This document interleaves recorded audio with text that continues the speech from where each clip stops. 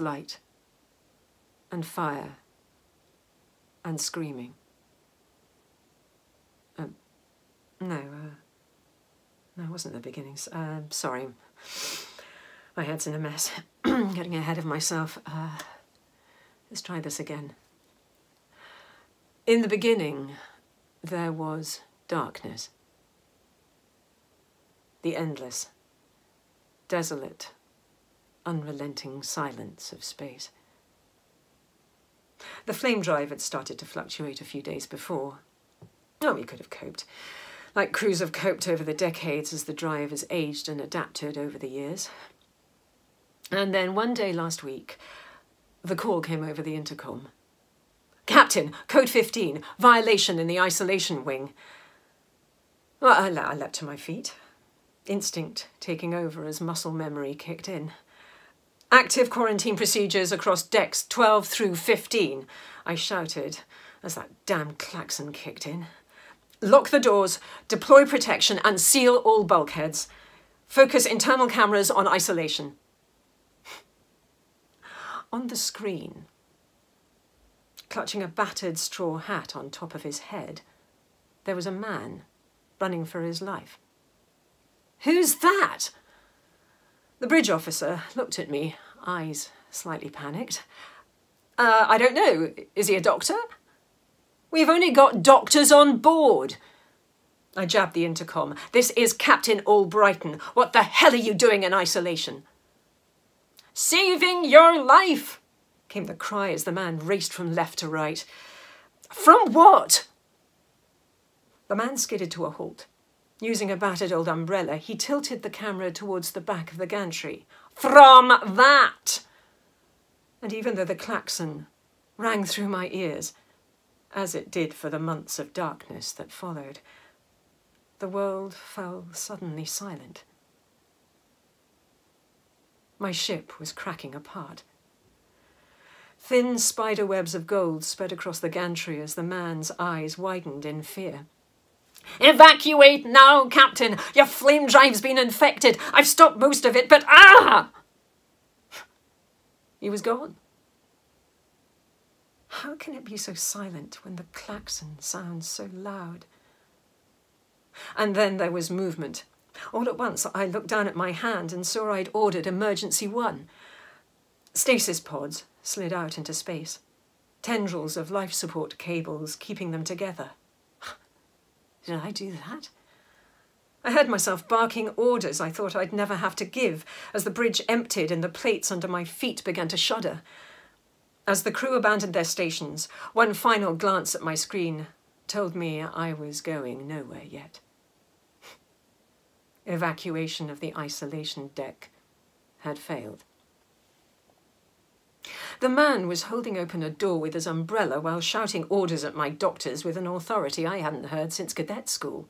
That's it, he shouted as the deck shook. Get the stasis patients into the locker room. They'll be safe there. I grabbed his arm. There's 50 stasis tubes to move. Are you mad? That's a cupboard. They'll never fit. Captain Albrighton, he said, quickly doffing his hat. It's okay. I parked in there. There's room. Why did I trust him? The fractures. I've stopped the source of the infection, so the ship is safe, he said. There was a crash, and the man's eyes widened.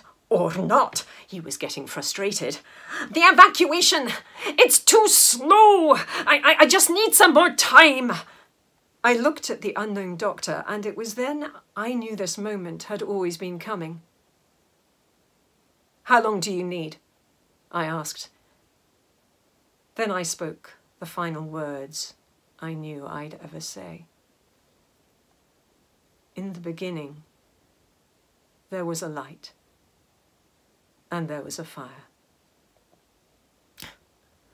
And I remembered to stop screaming, as he told me it would be all right. As I slipped into a coma, he held my hand and told me I'd be fine.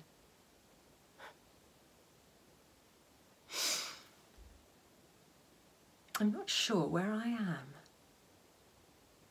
He's sitting at the end of my bed, hands resting on the absurd handle of his umbrella.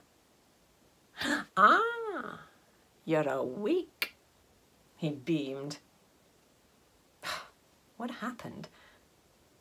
You burned the infection out of the ship by overriding your own flame drive. The flames would have spread in seconds, but you told me to expand the patient's stasis field so it covered the deck.